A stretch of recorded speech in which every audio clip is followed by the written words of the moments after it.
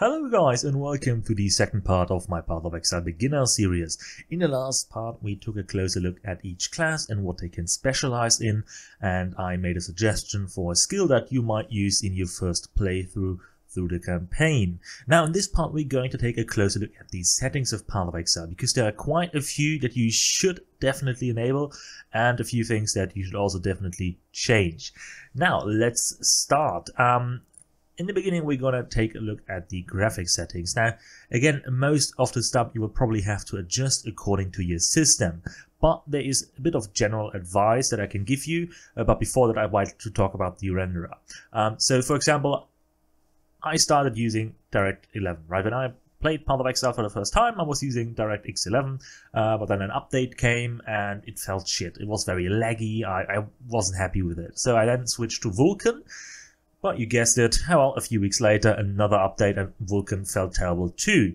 Since then, I've been using DirectX 12, and I can only recommend it to you, well, based, of course, on your PC if it works, but for me it works great. So I haven't had any issues so far since I've switched to DirectX 12.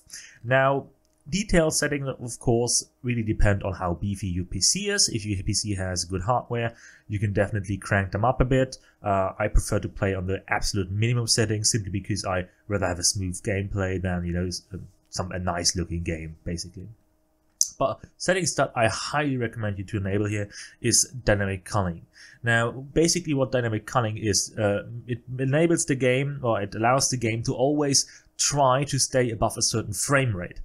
If the game thinks that you will drop below that frame rate, it will basically decrease the quality of visual effects to make sure that your frame rate stays consistent. So if you don't like frame rate drops, this is definitely the option for you. Dynamic resolution and engine multi-threading are definitely options that you should enable, but they are enabled by default, so don't change them to be disabled, please.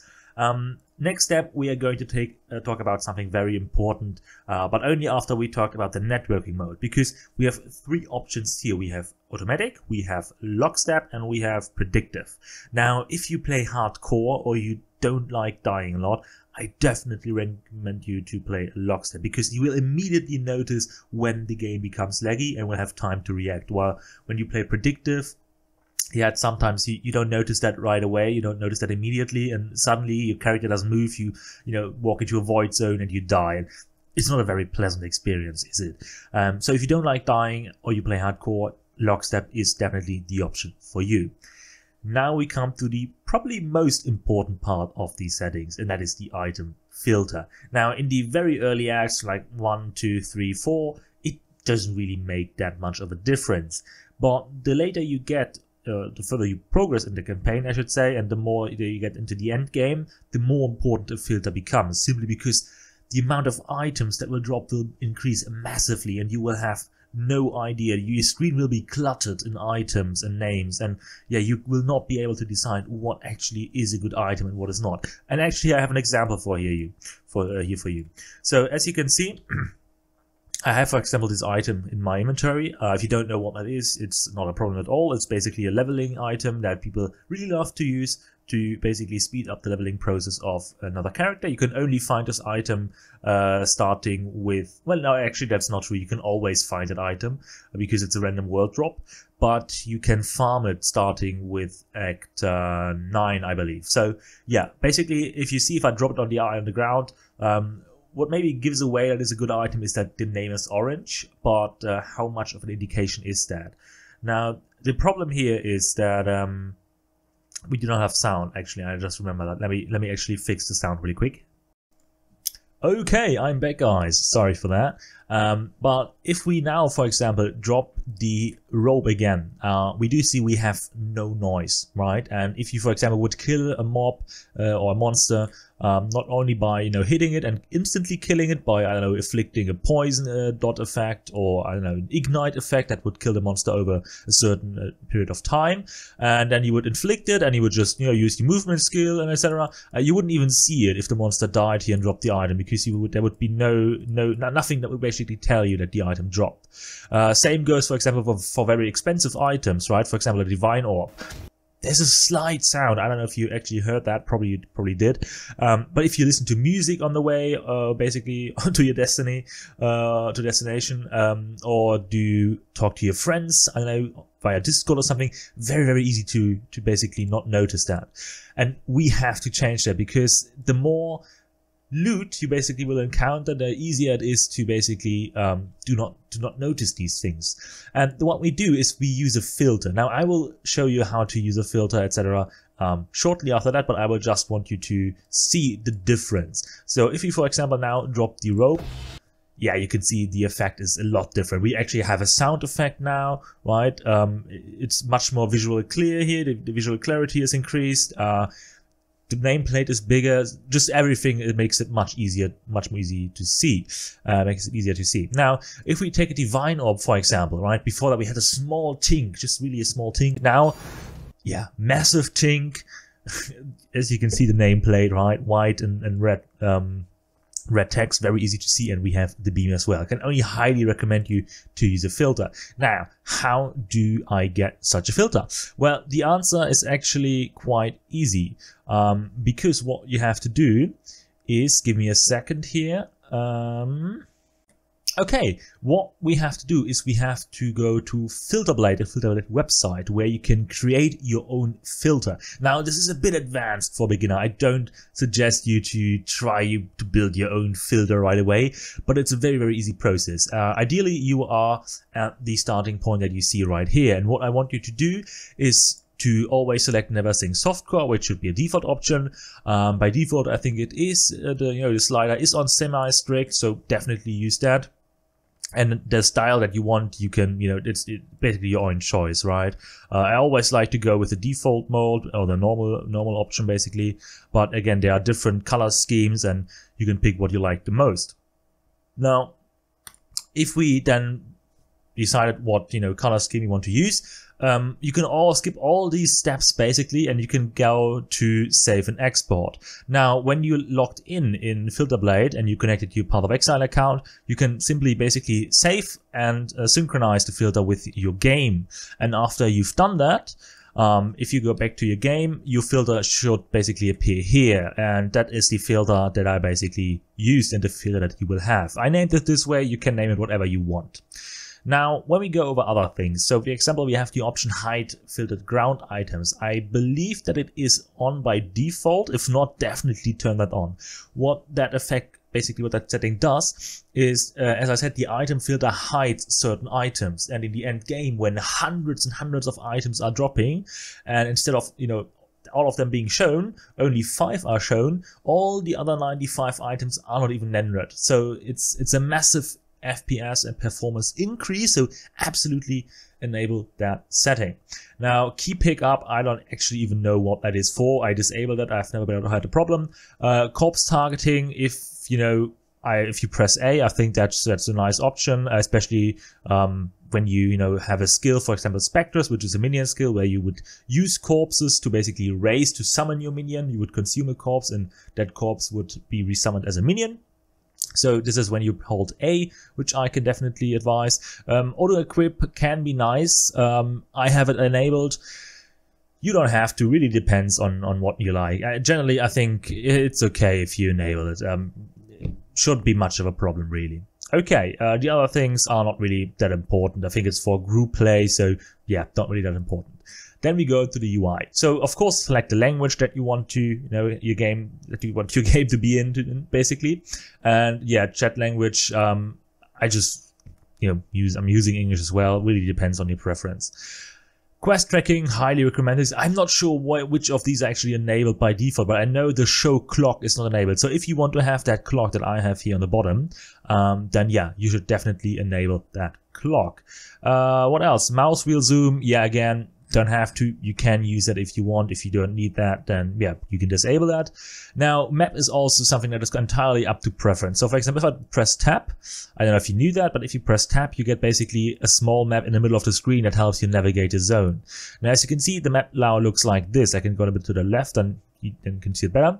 But I can, for example, you make it like look like this as well, and you see all the terrain that is basically surrounding the zone. If that is too distracting for you, or it's like, oh, I can't really see anything because, you know, there's no visual clarity, basically, you can just reduce it as far as you want, or, you know, basically remove it entirely as I did. Same goes for the map transparency. Of course, yeah, I think I don't have to explain that. Same with map zoom, right? Just pick what you like, etc. Show only names on your plate. In your first playthrough, it doesn't really matter, right? I think it's enabled by default anyway. Now we come to effects. I have disabled all these effects because I don't like screen shake. I don't like the ultimatum effect. Basically, it blurs the screen kind of. I don't like these effects. You can enable them if you want. I disabled them right away. Now we come to the item part. For example, we have here always show socket. So if I disable that, you know, you have to hover over the item for the sockets to be shown. I think this is a hassle. I don't need that. I want my items, my sockets to always be visible. But when if you're, for example, colorblind, this is an option here for you that is very important, because you enable that the sockets have patterns. So if you have a problem, you know, deciding what is green, what is red, this can help massively when it comes to making sure that you're fitting the right gem in the right socket. I don't need that as I'm not colorblind, so I'm using the default option. Again, other stuff, I'm not sure what is default, but I can highly suggest you to show your life and mana levels. Why wouldn't you? It's more information, can only be beneficial to you.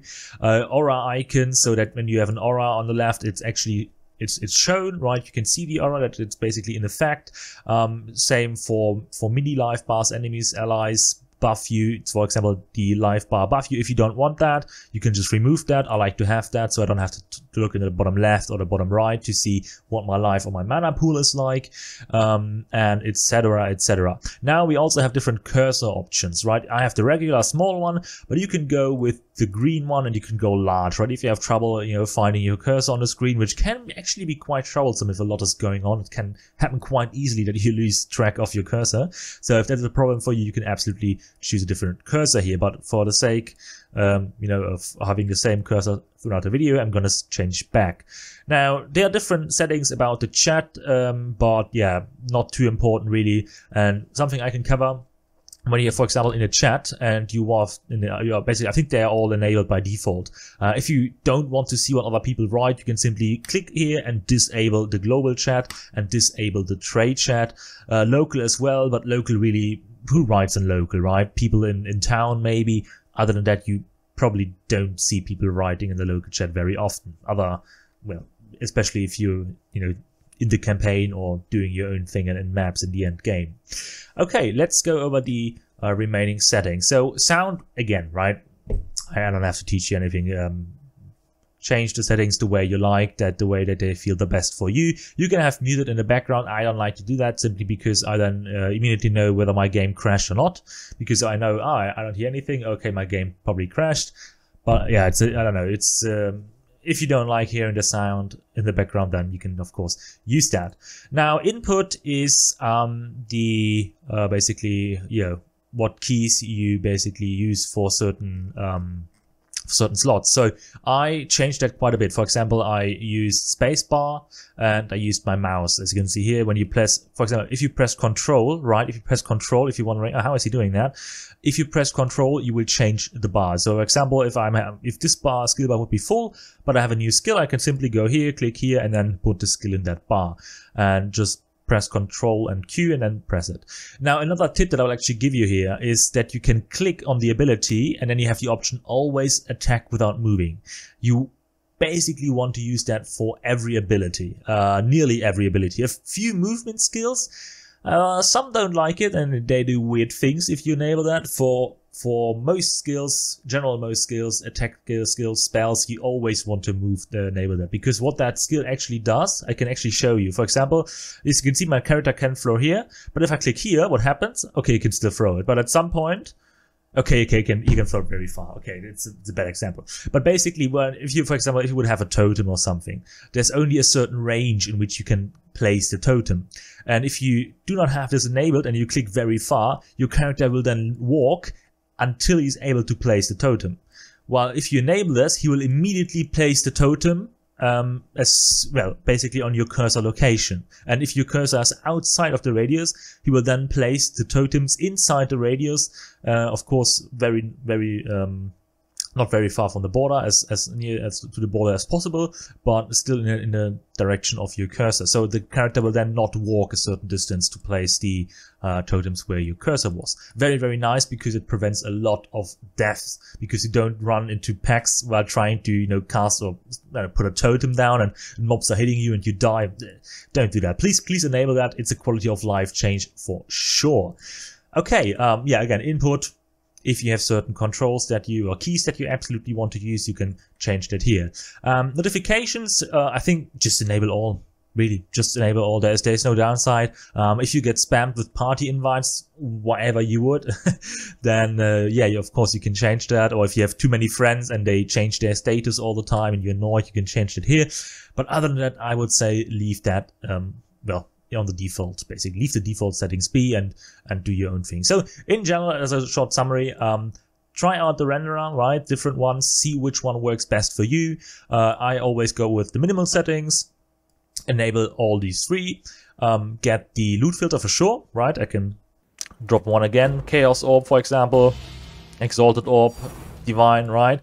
You can already tell, even if you don't know what the items do, you can already tell which one's the most expensive one, right? And yeah, sound again is your choice, input your choice, notifications your choice as well, nothing too important. That was it. I hope you learned something. I hope you basically learned how to get a loot filter. I can do a video in the future as well where I go into more detail, how you can customize a loot filter if you want. Other than that, thank you very much for watching, and I hope you have a great time playing Path of Exile. And if you liked the video, I would very much appreciate it if you would subscribe to my channel, because this is a series I plan to continue for quite a long time, and there are a lot of topics to cover in Path of Exile for complete bloody new beginners. See ya, guys.